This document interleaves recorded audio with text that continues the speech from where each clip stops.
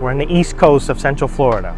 We're doing a food tour of the most recommended spots along the coast, starting off with Melbourne, Satellite Beach, and finally Cocoa Beach. We're gonna meet up with my good friend Halim. He's the owner of Village Food Tours. If you're looking for a food tour in Cocoa Beach, please make sure to check out his content. All right, I'm super hungry, super excited. Let's get it. There it is, Cerrato's Italian Market. One of the most recommended delis here. Even though I saw a bunch on the way in, this one's the most recommended. So let's head in here. Let's try their most popular dish. All right, we're here at Cerrato's Italian Meat Market in Deli. This is the Cerrato's Deluxe. We added roasted red peppers as recommended. One more look here at the cross section. And you get a choice of sides. We chose the antipasto. This looks amazing as well. Most recommended here. Melbourne. This looks great. Wow. Wow. It's amazing. It's amazing. Down here in Florida, it's hard to find a spot like this. The bread, nice and pillowy. Good amount of prosciutto in there too. Wow.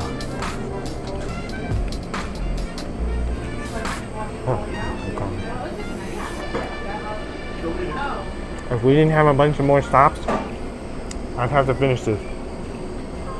Never get the antipasto. Gotta try this.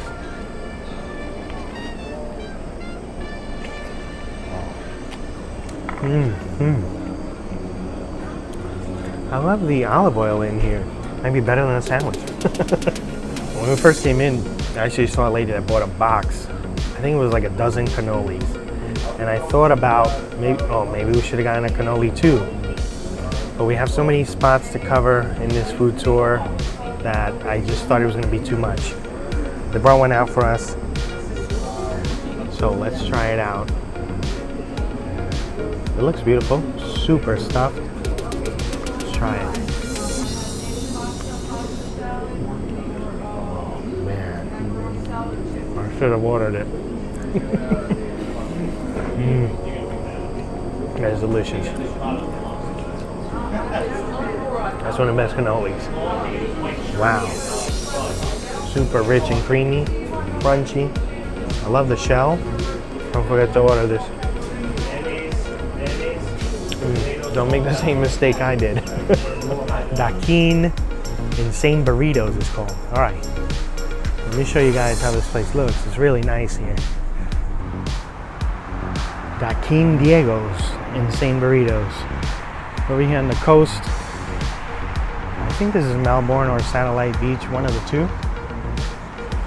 There you are. This place looks amazing. Lovely. Looks like a little hut on the beach.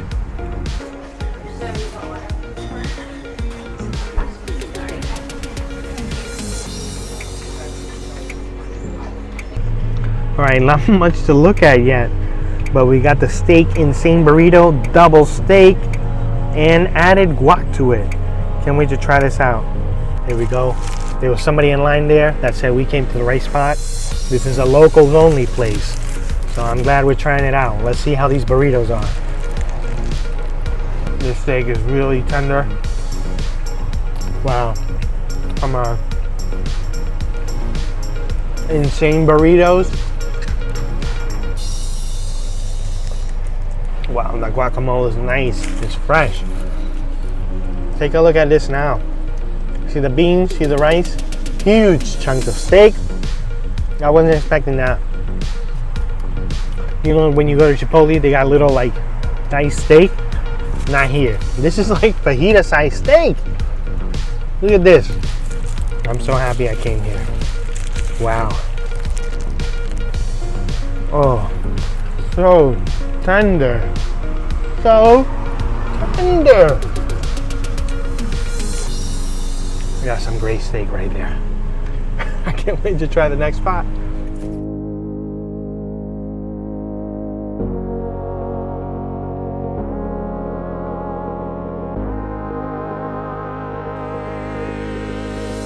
What's up, guys? Met up with my boy Halim from Village Food Tours. We're here in Cocoa.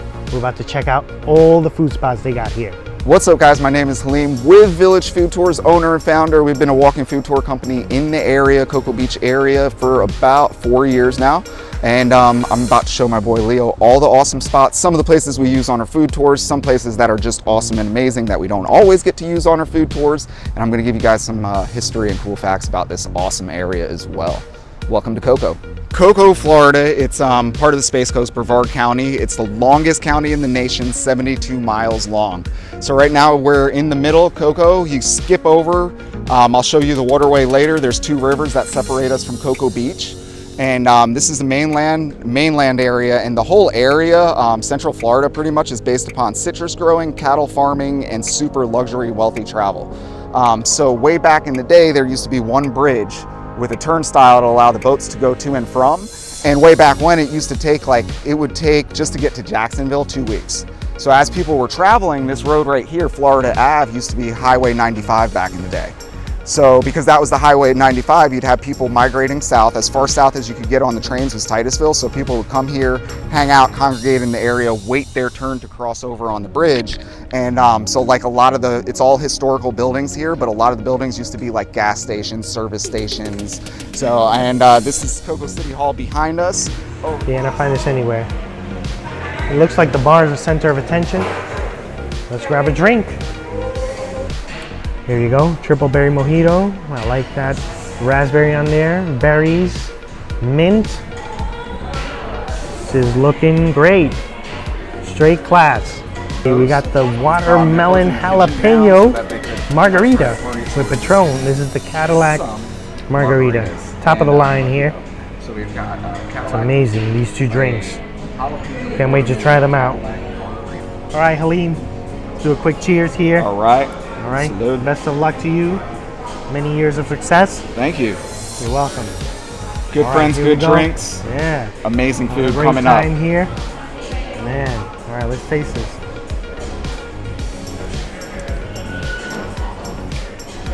Wow, that tastes just like they said it was going to. Watermelon. Wow. And jalapeno. Yeah, exactly. You got the nice, like, fresh or crispin watermelon, and then that kick. Right. And the jalapeno catches you on the back of the throat. Man, I love the salt rim on this too. It helps. It helps the jalapeno. Triple berry mojito. Looks good. Here we go. Over here. Give it a little mix because I see that the berries have gone down here. It's a bartender over here, man. Yeah. Everything. So this is Marino's place. They've been open about 6 months or so, fairly new. Marino, he's back here making all the juices, but they hand squeeze everything. So all their juices, they muddle all their berries. This watermelon juice came from an actual watermelon, not like watermelon flavored, anything like that. And the jalapenos, however, they juice that into here. That's definitely in here too. But all fresh made ingredients. You can tell that's why they're super popular, man. This place is pretty packed. And then at night, they turn into a full-on nightclub. They move all the chairs out of the way. They've got a DJ booth up there, and it's on and popping. Awesome. Can't wait to get to the next spot. All right, this is Ossorio's in Cocoa. About to head inside. Let's see what the most popular item is on the menu and check it out. We're inside here, Ossorio Cafe and Bakery. Hey, beautiful steak going on there. And mushrooms. Caramelized onions. Yeah. That looks amazing. Cheese. Is that mozzarella? Yes. Yeah, a little blue cheese. Steak. Oh, blackening seasoning. All the way at the end there. Wow. Black and blue steak pizza. I never heard of anything like it in a wood-fired oven. Hi, I am Emma Kirkpatrick. I'm the managing partner here at Ossorio Bakery and Cafe. We've been here since 2003. We started out The idea was to start out as a coffee shop, and we just kept expanding when we found cool things to do. So we found a French chef that knew how to hand roll pastries, so we added on croissants. Then we found a really cool ice cream case, and so we decided that we had to make ice cream too. And then all of a sudden, a wood fire oven showed up, and then we decided we were going to make pizzas and sandwiches too. And so 19 years later, here we are, and we do everything here from scratch. We roll our own croissants, we make all of our flatbreads, all of our doughs, all of our ice cream, roast our own coffee beans, so we consider ourselves a from-scratch kitchen. We know everything that goes into all the food. I would tell somebody that they need to try something that they've never tried before. I personally say, if you've never had one of our sandwiches, you need to try one of those because it's unlike anything you're going to get anywhere else. And then you have to taste our ice cream on the way out because it is to die for. Thank you. Thank you. So that is the Sara salad. It's a chicken curry salad, light curry mayo that they put in there. They saute like their onions and vegetables that are in there, mix it, then it's on a bed of spring mixed with their hand-rolled croissant. Their bakers get here at 4 a.m. to hand-roll all the croissants, and then on there, the marbling is their house-made balsamic dressing that they put on top of it. The Village Black and Blue, so we've got our mushrooms, our steak, and then I think there's looks like a Cajun seasoning on there kind of thing. So flatbread, so they use the same bread on their sandwiches and it just rises in the wood-fired oven from Italy that they have. Cheers.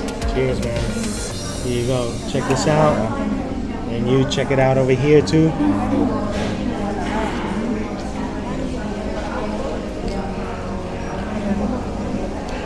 That's got a lot going on. My God, man.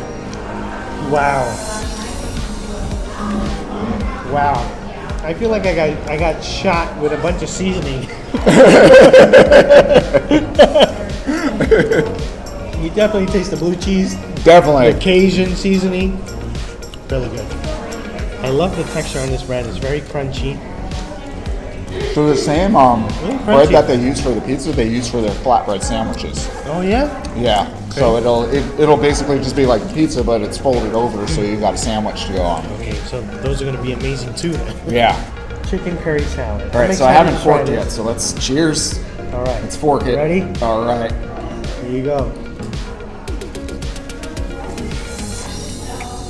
Oh man, that's amazing. Wow. It's like a nice curry mayo. You get the curry on there, but it's not like that, like they're trying to force it on you, you know? Yeah. They're trying to introduce you to it. Yep. This is amazing. If you're...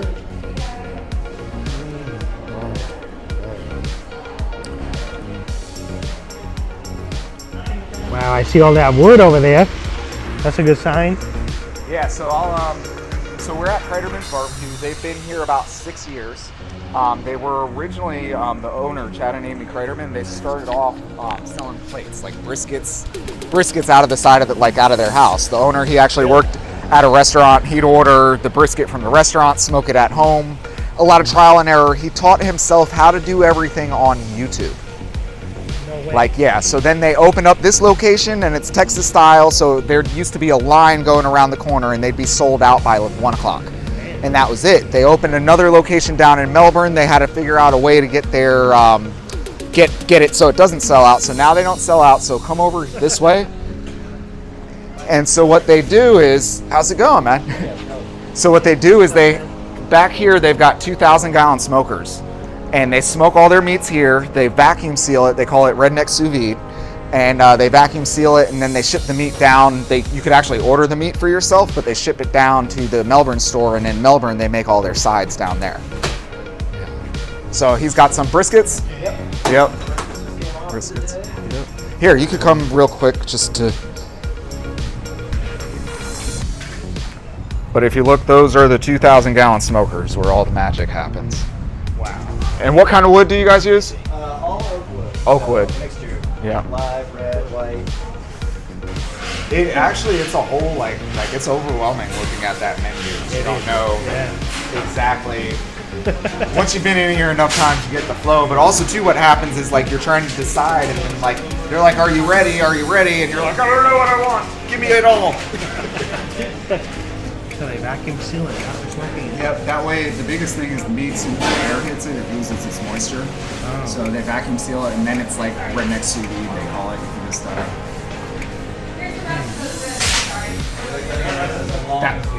Wow.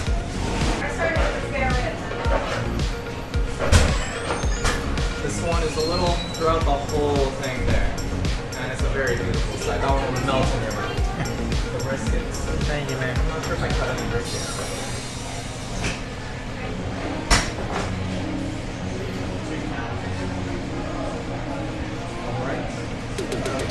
All right, this is our full spread here. Got the brisket. Got some ribs, pulled pork, turkey, sausage. Comes with pickled onions, pickles, potato salad, mac and cheese, baked beans, and coleslaw. All right, can't wait to try this. I'm super excited. Let's get it. Yeah, I'm ready. the brisket's what you gotta try first, man. Brisket, yeah, first. Yep. Okay. You wanna? We'll cut that one in half if you want. We'll just, wow. you don't, sorry, I didn't warn you. You don't need a, You don't need a knife here. You don't need, Wow. That was nice. You don't need a knife. there we go. Wow. You don't need a knife at all. Cheers, Wow. my friend. Melted like butter. It's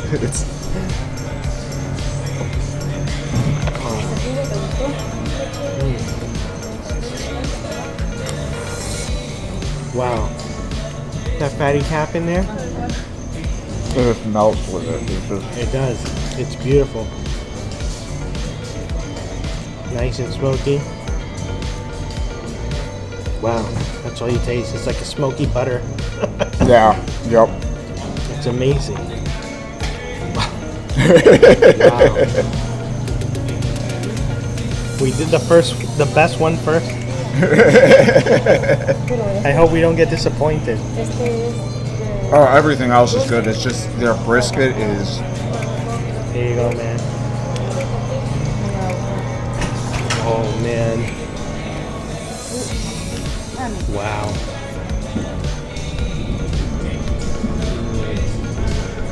You got the bark that's the salt and pepper on it, but not. Like you're just, and I believe they use prime beef. Wow. This is so nice. You gotta come try this. Get that snap on the skin. Mm-hmm. Nice snap. Wow. Wow. Wow, wow, wow. They smoke that too, don't they? Yep. That's so tender too. So And tender. you could, they got a meat market next door. You could actually buy Buy the sausage? the sausages. This turkey, guys. Smoked also. Everything Smoked is smoked. Yep. Oh, Wow. It's on. Okay. All right. That's still tender, man. It's still phenomenal. It's still like it's not bad. That's just my least favorite. That's still really good turkey. Not I love dry the at seasoning all. on there. Great seasoning. Wow. The name of this episode is Wow. Wow. Man. Amazing. So tender, juicy. Gator bites. And Halim was saying here that they get the tail fresh here and they slice it up and fry them fresh. They're not triple battered or quadruple battered either. So where should we go for it? A big piece? So yeah, do a strip. All right, here we go. I never had bites. gator before. You never had gator before? No. Oh, awesome. First time. That's why we're here. Awesome. Well, let's. All right.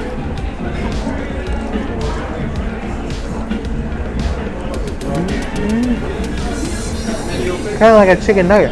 Yeah. A little bit chewier. It looks like a chicken thigh. Yeah. Look at this. It looks like a dark meat, like a chicken thigh.